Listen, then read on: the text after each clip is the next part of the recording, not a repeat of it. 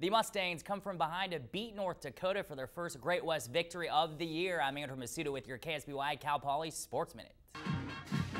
After 5 straight weeks on the road, Cal Poly football returned home to edge North Dakota 22-21.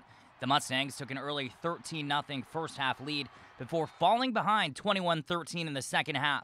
But unlike last year, when Cal Poly blew a halftime lead at North Dakota, the Mustangs rallied to a victory. Mark Rogers led the Mustangs' ground attack with 94 yards and 2 touchdowns. Tony Smith made his first start in 6 weeks, rushing for 1 score and throwing for 80 yards. The loss came at a price, though, because slot back David Marr tore his ACL and is out for the year.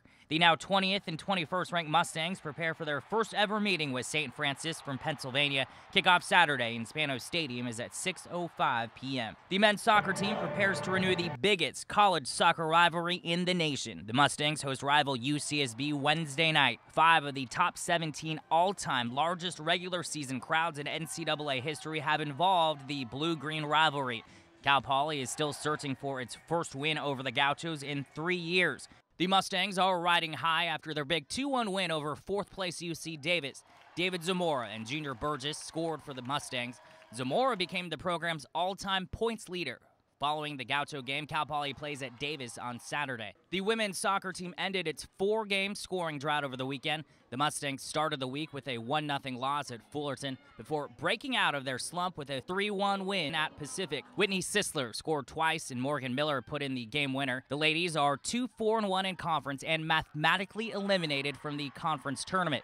They host rival UC Santa Barbara Friday night at 7 and then close out the season at home against Cal State Bakersfield Sunday. This weekend will have a major impact on the volleyball team's Big West title hopes. The Mustangs play at Long Beach State Friday and then Fullerton Saturday. Cal Poly, UCSB, the Titans, and 49ers are logjammed at the top of the standings. Last week, Cal Poly beat Northridge at home in 5 sets and Irvine in 3. And with this week's KSBY Cal Poly Sports Minute, I'm Andrew Masuda.